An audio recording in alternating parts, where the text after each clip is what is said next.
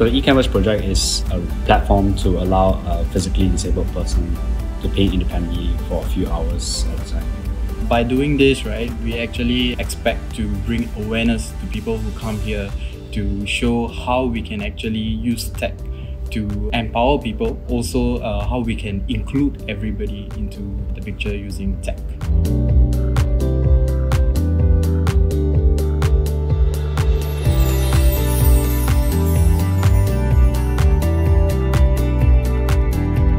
We have brought our workstations, development workstation with all the monitors to give a feeling of how the operators will be using this application in their facility management center.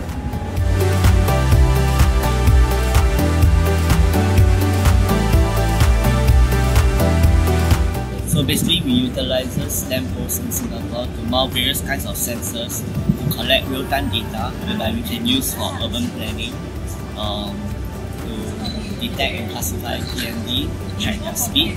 as well as environmental sensors, whereby we can use it to give citizens a localized temperature, humidity, and pollution, so that it can help them to plan their activities.